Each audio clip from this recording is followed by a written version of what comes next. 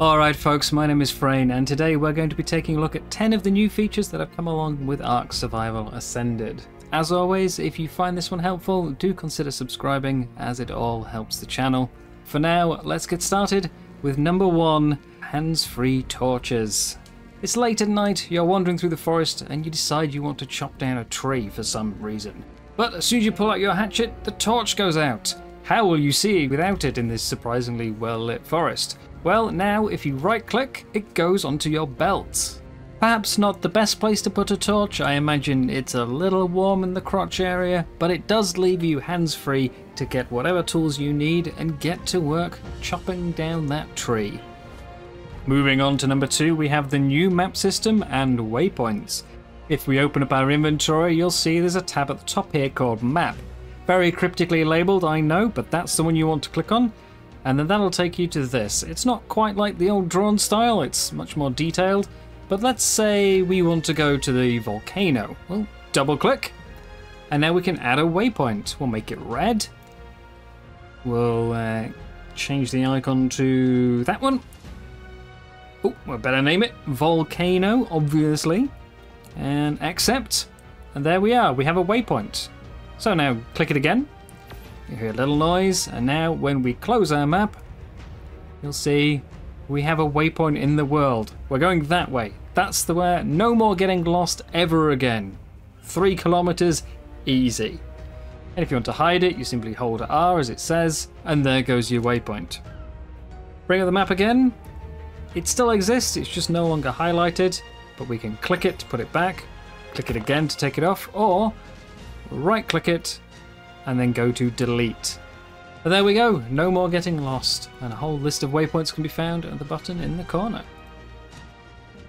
Moving on to number 3, we have wild babies. Yes, one of the most talked about features of the new version. Not only does this add to the feel of the world though, but we can also tame them. So, if I run over here and just remove the parent quickly. Shouldn't take much of course, it's only a low level parasaur. But once we eliminate this, the baby will start to panic. To be honest, kind of surprised it's not panicking already. But once the parent is gone... there we go. The baby will now panic, and we can run over, press E, and claim ourselves a parasaur baby. Now this means no using of narcotics, no using of kibble, and we have our creature, which is fantastic. The downside is, of course, it can't fend for itself for a while, so it's not something we can immediately saddle up and use. It is, however, imprinted to us and gets all of those bonuses just as if we bred it ourselves. One brand new tamed dino featuring all mod cons. There we go, I've built myself a house, but that parasaur has wandered off. Where's it gone? Well, by opening up my inventory and going to the tracking tab, we'll see not only can we see it there, but we can select to add point of interest. So let's click that one. There it is, not gone too far. No more losing track of your tame when you jump off midair and die. No RGs left in the snow. No raptors running off chasing down targets. Simply follow the marker and there's your tame. Nice and simple. But now we've got that parasaur, let's go for a little trip, shall we? Oh damn, a raptor.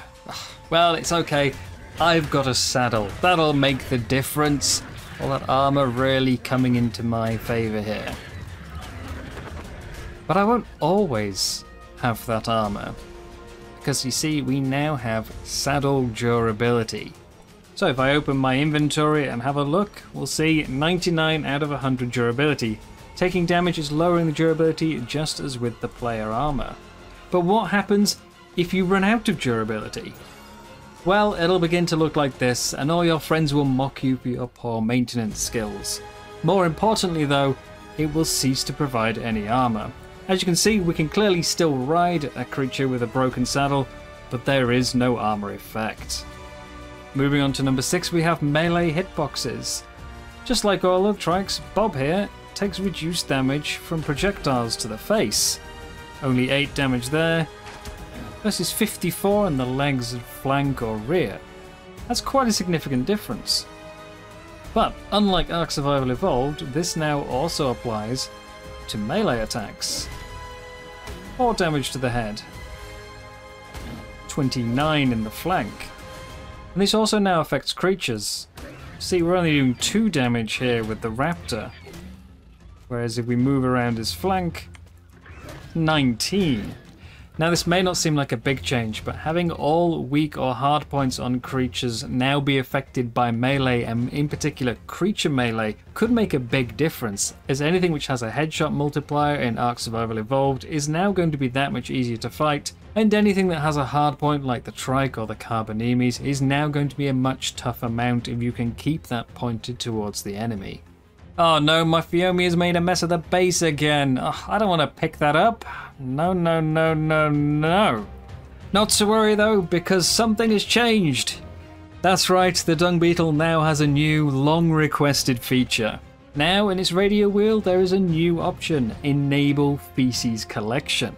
When turning this on, it will instantly and continually pick up any poo in the area, even going well beyond its weight limit.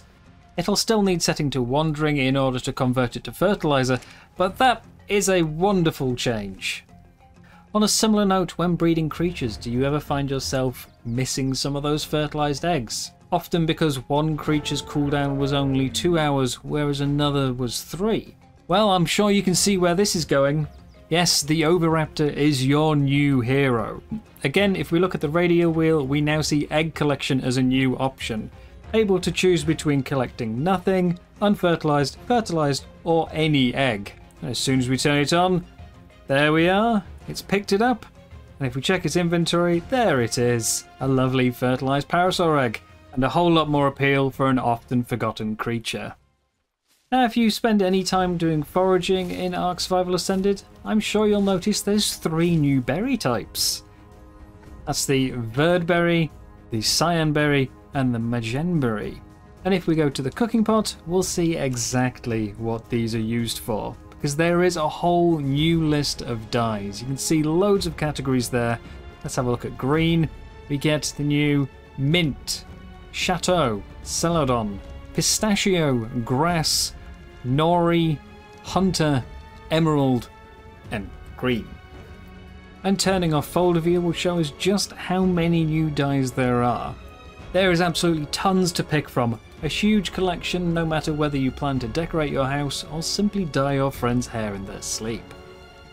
Moving on to number 9, if you open your inventory you will now see a dedicated pet slot down here. This is for chibis, no longer do they take up the offhand slot. And you can find any chibis you happen to have in the cosmetics tab. Here we can see we're carrying 3 right now, so let's put one on. But that isn't all. There is also a chibi display platform. If we come over here, we can press E to store whichever chibi we are currently using. See, there's Flap. He's even got his name on it. If we don't have one currently equipped, however, and we press E, it gives us a list of them to pick from. Let's put down the Rex. Not my favourite colours, I have to admit, but we can go even further here. By pressing E, we can make them play a little animation. Pet your chibis! Look at them, aren't they cute? And going further, if we then hold E and go to take chibi, it not only will take it out, but it will automatically equip it as well. And lastly for today, we have the new buff or debuff panel. Whether you've been chugging soups, drinking milk, or simply got a new status effect on it that you've not yet encountered and you want to know what it does. Well, now at the bottom of your inventory there is a Show Buffs button, which brings up a handy little panel listing every buff you've got, their timer, and their effect.